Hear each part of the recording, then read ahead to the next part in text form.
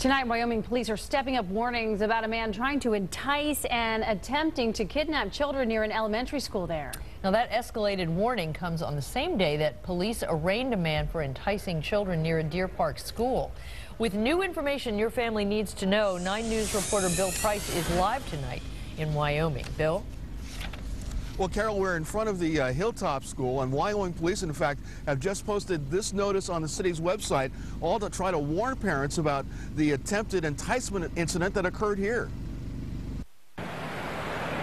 Police say a man tried to lure a girl into a shiny red pickup truck around 8 a.m. last Thursday as she was walking to the Hilltop School.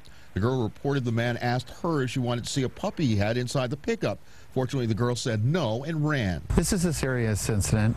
We want the children in the community to know the right thing to do when something like this happens, and we certainly don't want kids to approach a vehicle, with a stranger in it, someone that they don't know. Wyoming parents are also taking the incident seriously by talking with their children about strangers. I would be anxious about this. This is something I don't think about because I want them to be independent, and I want them to walk to school, and I want them to do all of that. And I'll still encourage them to do all of that. It's very upsetting, but I think the nice thing about the community here is that people really are very close-knit. We watch out for each other. The whole community is like a neighborhood watch, and we just have to be even more cautious. And families are also on guard on the east side following a series of child enticement incidents around the Amity School on East Galbraith Road in Deer Park. 2 sisters aged 10 and 11 reported seeing a man trying to get them into his car on at least 3 occasions last week. 18-year-old James Lohman of Sycamore Township is now under arrest, facing 6 counts of criminal child enticement.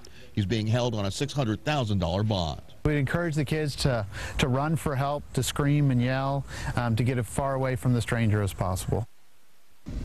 Now, Wyoming elementary schools have already sent home notices to parents about the incident here, and Wyoming police are encouraging parents or anyone in town to call them if they happen to notice that shiny red pickup truck or see any suspicious activity around the school.